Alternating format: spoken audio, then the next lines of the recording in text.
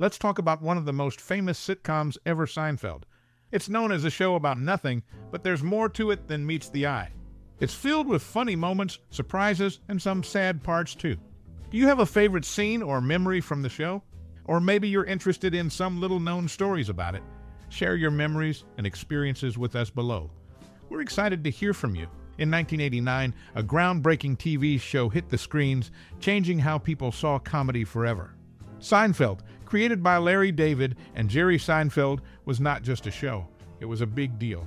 Set in New York City, it followed the everyday lives of Jerry, George, Elaine, and Kramer, four quirky friends navigating life in the city. What made it stand out was its ability to find humor in normal stuff, turning regular situations into funny moments. What made Seinfeld different from other shows of its time was its refusal to follow typical show patterns.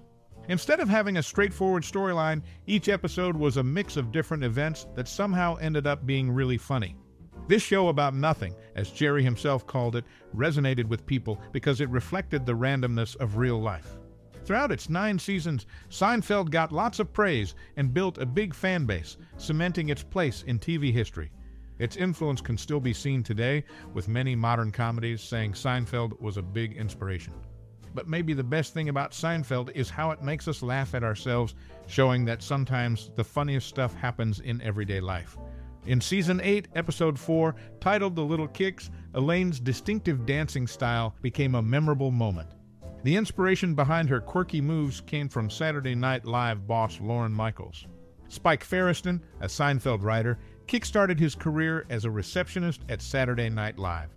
Feresten witnessed Michaels dancing at a Saturday Night Live after-party, describing it as if Michaels had never seen another human being dance before.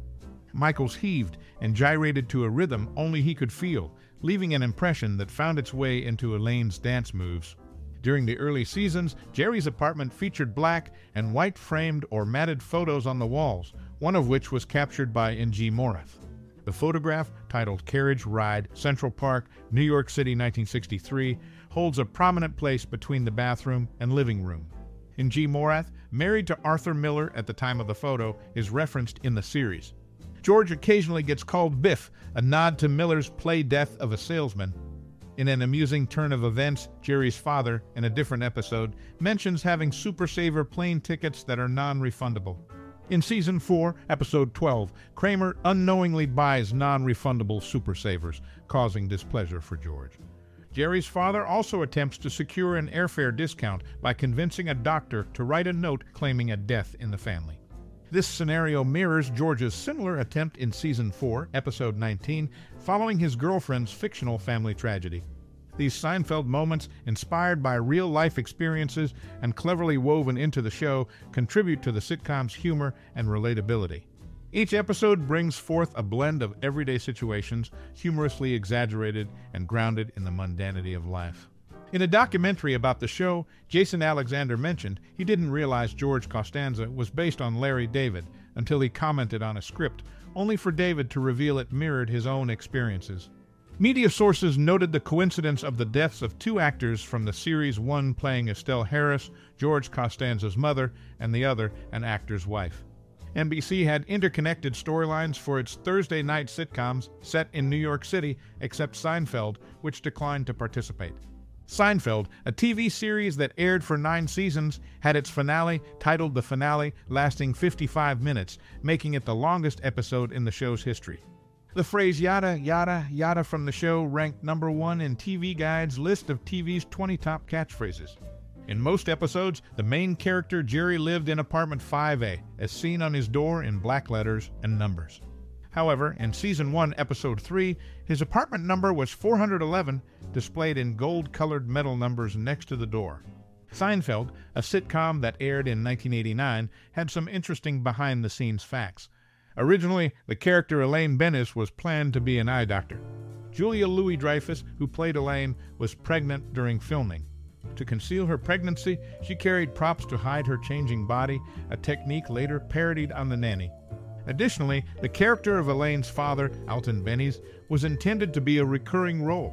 However, actor Lawrence Tierney, who played the role, frightened and intimidated the cast, leading to the decision to not bring the character back. Interestingly, Tierney later portrayed a tough guy in Quentin Tarantino's Reservoir Dogs. These tidbits offer insight into the making of the show and the challenges faced by the cast. Jerry Seinfeld, the main character in the show, consistently used Apple computers. However, his desk was also home to various IBM PC Microsoft Office products, showcasing a blend of technology preferences during the show's run. An interesting quirk about Kramer, one of the show's main characters, is his unique way of agreeing. Instead of the usual yes, he often used slang variations to affirmatively respond. There are only 6 instances throughout the series where he actually says yes, highlighting a distinct characteristic of his dialogue. The series concluded on May 14, 1998, and TV Land Network paid tribute in a unique way. Instead of airing regular programming during the show's time slot, they chose to display a still photo of a closed office door, marking the end of an era in television history. This approach by TV Land was an unconventional yet memorable way to honor the series, emphasizing its significance in television culture. The details about Jerry's technology preferences and Kramer's dialogue, along with a tribute from TV Land, offer a glimpse into the show's impact and the nuances that contributed to its success. Elaine Benny's, a character in the sitcom Seinfeld, was named after Larry David's friend Terry Benny's. The main characters, Jerry and George, mentioned having siblings in seasons 2 and 3, but these siblings were neither shown nor mentioned again in subsequent episodes. A notable decision in the show's history was when the star turned down an offer from NBC that would have earned him $110 million for a 10th season. This decision marked the end of the show, which has become a staple in American television. These facts provide insight into the creative choices and financial decisions that shaped the show's trajectory.